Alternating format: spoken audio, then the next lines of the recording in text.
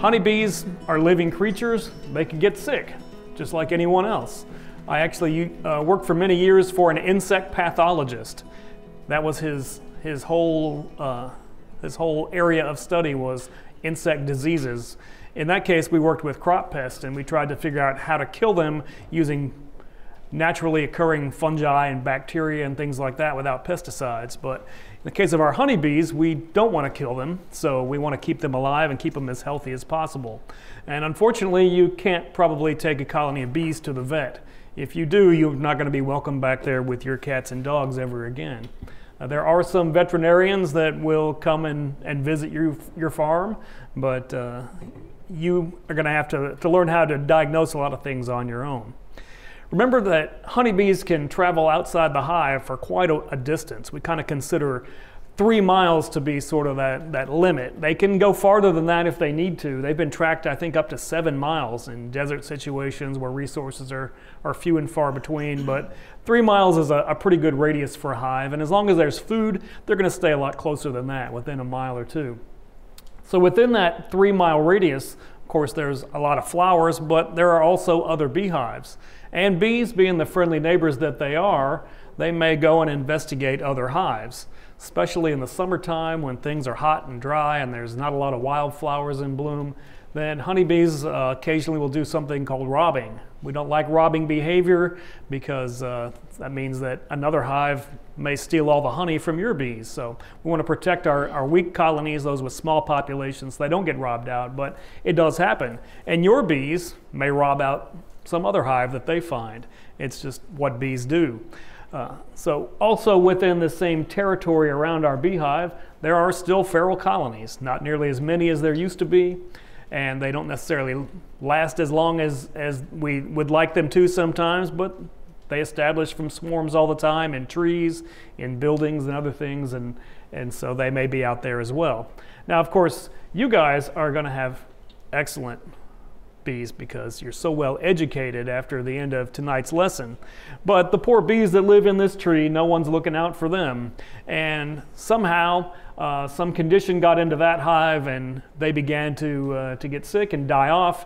And as a result of the population shrinking, they didn't have enough guard bees to protect all of their honey. And so what happens? Your bees came over to visit and took that honey home, but they also may have taken home different bacteria, different parasites, whatever they might have happened to find in there due to this robbing behavior.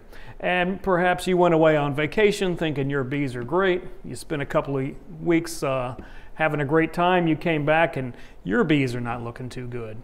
Because they're getting weak, then someone else's bees come over to visit and they take that as well. And if you've got multiple beehives within one bee yard, then those conditions can sometimes drift from one colony to another.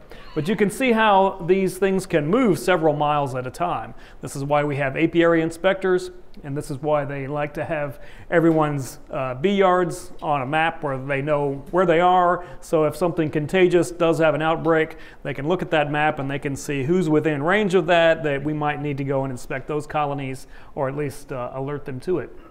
And as a beekeeper, if you've got more than one hive, a lot of times we move things around. We move frames of brood from one hive to another. We might take a honey super off of one hive and put it on another. And so sometimes we are responsible for moving things around. Some things are so contagious, just using your hive tool in more than one hive can spread things around. So we do want to be careful and mindful of some of those things. Last week we learned about the plant board and the apiary inspectors, and you got a copy of your registration sheet, but it is required by law and it's free, so it's not a big deal. But if you want to move bee colonies, then they need to be inspected to ensure that we're not moving anything contagious around the state. So that protects your bees, it protects my bees, it protects everybody's. If you purchase bees from another beekeeper, then they should have had them inspected before they offer them for sale. It's great that we have apiary inspectors. These are professional bee lookers. They come to your place, they make house calls at your farm, and they can guide you through any potential problems that you're having. But we've only got 2 of them, and they have to cover the whole state. And so this time of year, they're really busy. and you have to get on their schedule sometimes, and you may have to wait a week or two for them to make their route through the state and get back to you. And that's why you have to pay attention and be your own first bee inspector. If you encounter a situation you don't understand, you can't recognize it, you're not sure what's going on, you can always get help from other people. I'm available. I sometimes diagnose via cell phone photos and things like that, but it's really great if you can get somebody there in person if you really need that help. Start out just knowing what a healthy hive looks like. Start out with brand new equipment, start out with healthy bees, and you're going to watch them grow. They're going to start small. You're going to see how that queen starts to produce brood, how that brood pattern spreads, how they draw out the comb, how they begin putting pollen in there, how they begin putting in the nectar. You're going to watch that whole colony grow. And then when things look weird, when things look off, you're going to be able to recognize, hey, something doesn't look normal there. And you'll be able to investigate a little bit deeper and try to figure out what's going on.